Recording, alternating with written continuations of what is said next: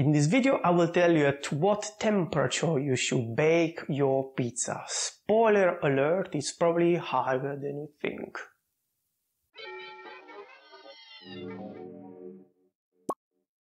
Hello everybody, welcome to Fabioulous Pizza. If you're watching this video, you probably experienced some ups and downs when you bake your pizza. Maybe one day it was overcooked, another day it was undercooked, and you want to understand what to do now.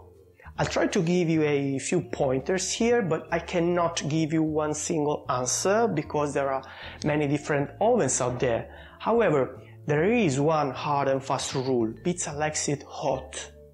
Think about this: your favorite pizza place bakes in a big oven that's usually pushed to at least 300 degrees Celsius, most probably 320, 330 degrees. Of course, this may be different depending on the style of pizza. By the way, at this temperature, the average time spent in the oven is around 3 minutes. Now, I don't know about you, but I'm not aware of any regular kitchen oven that reaches this temperature. So what can we do? First, we crank up our oven as high as we can. And second, we preheat the oven long enough.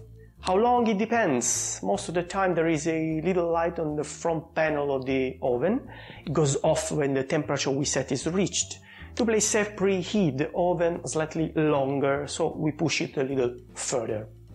Of course, the temperature you can afford will affect the time your pizza will stay in the oven. Again, I cannot give you a single answer, but here is some hint. Let's assume we want to bake a 12-inch pizza and we were able to stretch it reasonably thin, let's say 2 or 3 millimeters. Let's assume we bake it in my oven at 275 degrees Celsius. In this case, it takes around 4.5–5 minutes to bake something like this. Oh, che buona!